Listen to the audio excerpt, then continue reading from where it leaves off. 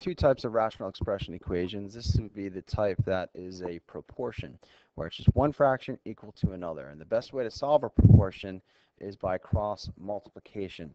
And so I multiply the numerator by the denominator of the other fraction. And if polynomials are involved, like 2x minus 4, I have to remember to distribute.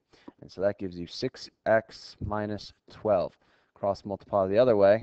4 and x is 4x.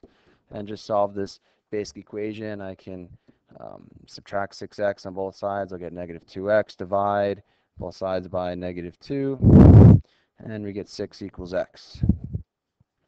Cross multiply on our second example here. 2 times x plus 3 is 2x plus 6. And 3 times x minus 3 is 3x minus 9. And here, let's see, I can subtract 2x, get x, add 9, get 15.